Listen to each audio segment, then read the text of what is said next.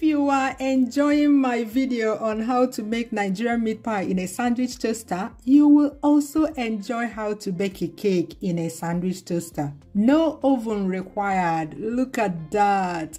This sandwich toaster cake is perfect for lunch boxes, for breakfast, and as a snack when you want to quickly feed your sweet tooth. Here are the ingredients you will need. I'll give you the exact quantities of ingredients for the perfect sandwich toaster cake as we go along. Whisk the egg and the sugar in a bowl like so.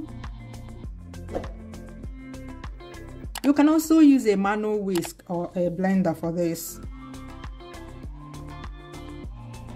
Whisk, whisk, whisk till the mixture is pale and smooth like this. That took me about 1.5 minutes whisking on medium speed. Add the salted butter. I melted that for 40 seconds in the microwave oven. Add the warm milk. Ideally, you should also add the vanilla flavor at this time, but you know, I forgot, so I'm adding mine now.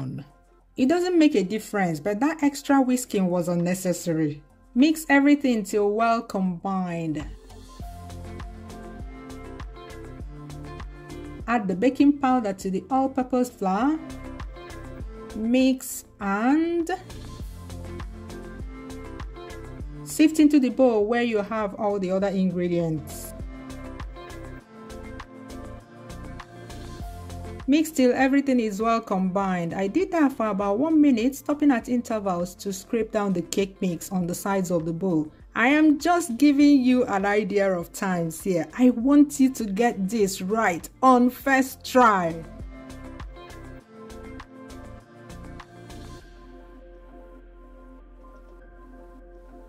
If you got your quantities of ingredients right, you will get a cake mix that has the consistency of, I would say, condensed milk. A little bit thicker, but yeah, it should flow from the spoon. Then over to our sandwich toaster. I have some butter stuck on the wrap, so I use that to grease the plates.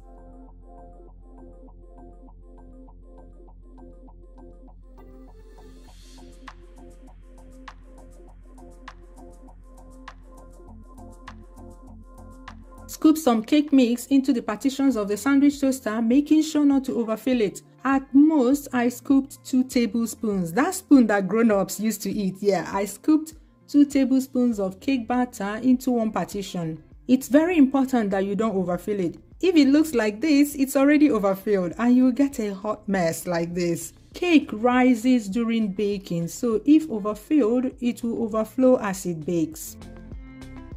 After adding the 2 spoons of butter each, use something to spread it out to cover the whole partition.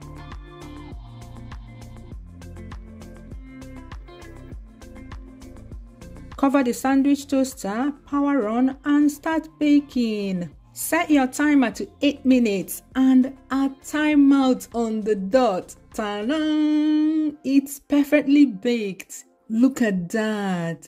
Now is a good time to click the like button. Please click the like button though, because I spent a long time in my lab to come up with this perfect recipe and timing. Have you? After making 12 triangular sandwich toaster cakes, I still had some cake batter left, so I decided to be adventurous and try it with a waffle maker to see what it will look like. This time I'm using margarine to grease the plates. Brush it all over.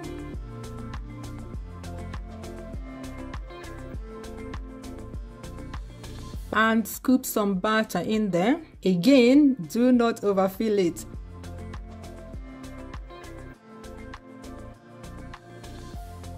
Cover, pour on, and bake for exactly 8 minutes. Once again, look at that. Sebanum, well done in the comments for this 2-in-1 recipe. Sandwich toaster cake and waffle maker cake.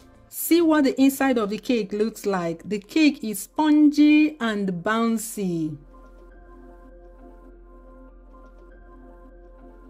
Once cool, keep in a plastic bag so it does not dry out. Can you imagine this? Within 15 minutes, we have a cake. Try it for your lunchbox, breakfast, or as a snack and send me a feedback. Make sure you send me a feedback. Bye-bye. See you soon.